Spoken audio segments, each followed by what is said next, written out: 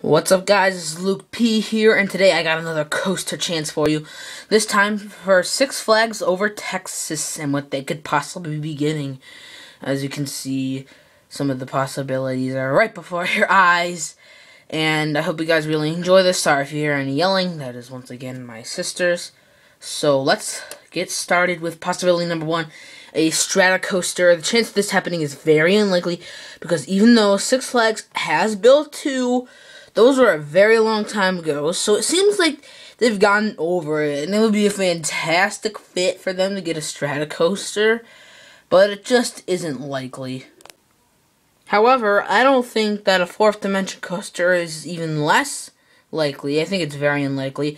There is pretty much no positives for this. I just don't think it's a right fit for the park. I don't know why.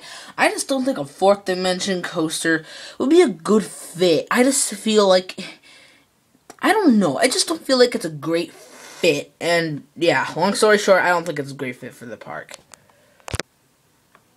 The next possibility is a B&M Floorless, and this is somewhat possible. It's a great fit, and one has been recently built. I want to say Hair Raiser at Ocean Park in the Hong Kong park. But the concern is that they already have one in Texas, Superman Ultimate Flight or Escape from Krypton. And Six Flags doesn't really do them anymore. However, I think that is even less likely is a B&M Hyper Twister, or what I like to call a B&M SLC. Wordplay. Basically what that is you know, like Kumba? How they have, like, the hyper trains, but they have, like, the swerve and inversions of, like, a Floorless? Yeah, that's what I'm talking about. This is unlikely, because even though it would be a fantastic fit, the problem is that one hasn't been built in years, and Six Flags doesn't even do them, so this is unlikely. The next possibility is a Gerstlauer Eurofighter, and this is definitely possible. The professional stuff pros is Six Flags does work with Gerstlauer. The last coaster they put in was Daredevil Dive in Six Flags Over Georgia, which was a smash hit. It's a great fit, and they need a unique coaster. A Gerstlauer Eurofighter is definitely a unique coaster, let me tell you. There is no concerns for this. As you can see by these next photos, the next possibility is a B&M Invert. This is definitely possible. The pros is that it's a great fit, and there's nothing like it in the park. Like, seriously, the closest thing is, like, probably, like, the flying coaster they have. At least I think they have a flying coaster. Correct me if I'm wrong. If they don't, then they don't have anything like it in the park, literally. My only hesitation is that there's already one in Texas, that being, I want to say it's called Goliath at Fiesta, Texas.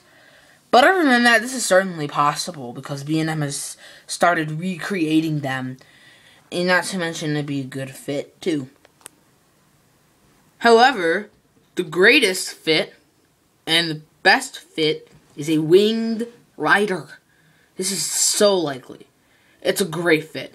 There's nothing like it nearby. Like, I want to say the closest one is Wild Eagle at Dollywood. And that alone is like, what, 750 miles away? Yeah. And Six Flags has built one, and they have worked with B&M. Wow, that's a really bad typo. But there's no concerns for this. A Wing Rider would definitely be the best. I say the biggest possibilities, without a doubt, are a Wing Rider, a Gerstlauer Eurofighter, or a B&M Invert are definitely the biggest possibilities. And yes, the end. I hope you guys enjoyed. Like this video, thumbs up, and subscribe. If you guys want to look at the map and say where the new coaster could go, you guys can do that. I'm sorry, I couldn't find a photo for this, so just bear with me. It'll come eventually, but that is it. I hope you guys enjoy this video. Like, thumbs up, subscribe as always, and this is Luke P signing out.